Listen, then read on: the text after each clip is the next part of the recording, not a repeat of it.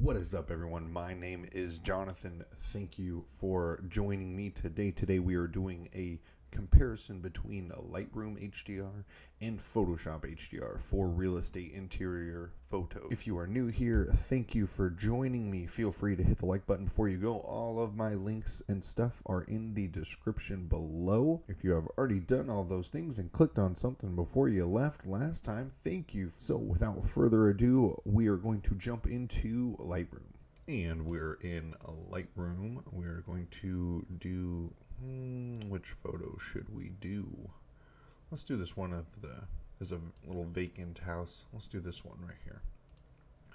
So I'm not going to do anything to the photos. I just want to see which one provides the best result. This is 7 photos taken one stop apart. So we're just going to select all of these. So you can do that by clicking on one end of them and then clicking on the other end while holding shift, or you can hit control, holding control, and click on each individual photo, whichever way you prefer. So now we're going to go to HDR, and then this little window will pop up, and then we wait for it to do its thing. And then I have auto align, auto settings, all of that stuff set. If you don't want any of that stuff, don't do it. So this will merge the photos, and then auto settings will change these settings, what it thinks is best, but we'll let it do what it thinks it's best, and then we will change these settings to whatever we want them to be. And here, let's see, which one is it? This one. This is the edited what it thinks is best, so we're going to drop those all the way down, get our window back a little bit. You know, this isn't bad. Not bad. This door is super black. The door is pretty much, I don't know if that could be, we could fix that, but as far as straight out of the HDR system machine, it's not terrible. So now let's go do the same thing, but for Photoshop. Merge to HDR Pro in Photoshop. So here we are. Let's see if we can bring this back some. Too much. So we would want it to be like this bright. Obviously the door's not gone, so that's a little better. But man, then we lose all the highlights. I've never used this before, so we are figuring this out as we go. I want to keep most of the highlights outside. That's kind of the whole point. Bring up the saturation some because it's definitely looking a little dull. What does this do? I'm not 100% sure. I'm not seeing a difference. Oh, a little bit. I saw it in the window. Definitely not the greatest for what we're doing. Nope, that's baked. Photorealistic. Nope. No bueno. So, no, I have it. Just realized I don't have that all the way over here. So let's go back and let's ditch this one and this one and see what we get. Maybe it just doesn't appreciate having too wide. It's too wide. So let's click on this one, this one, this one, and this one, and this one. So let's try this. Okay, so here we are. Yeah, you know, that's not that much better. Wow, no, these are just, as far as maybe, man, I don't know. This is tough.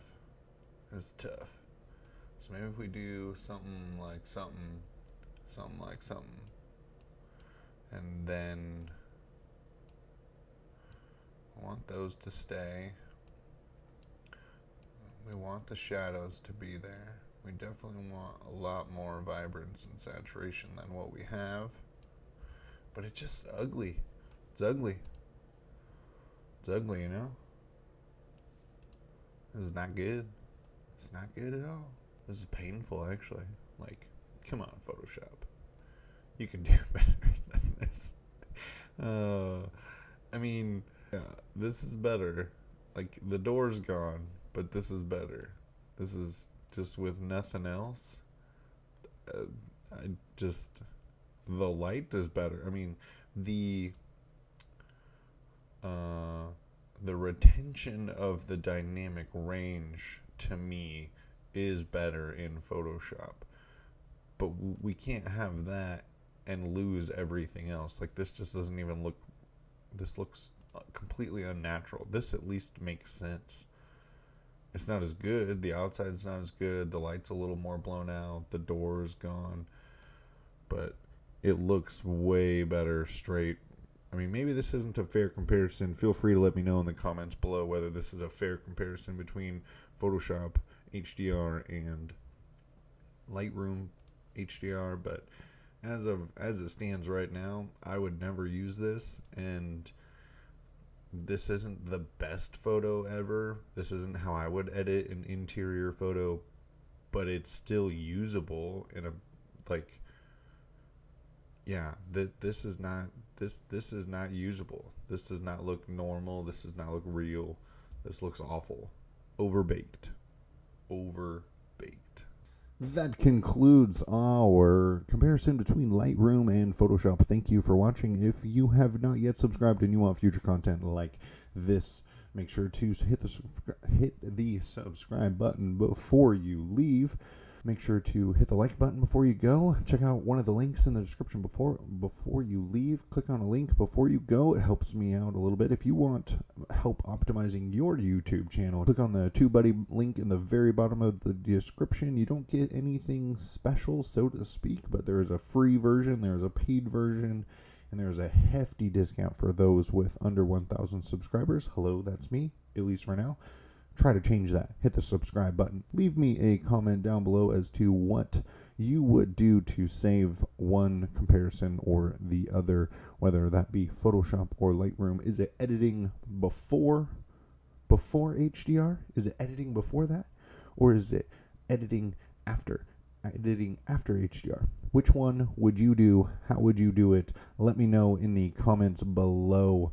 Thank you for watching. Lightroom actually won on this one. Kind of surprised. That is all. Hit the like button. Subscribe. We will see you in the next one.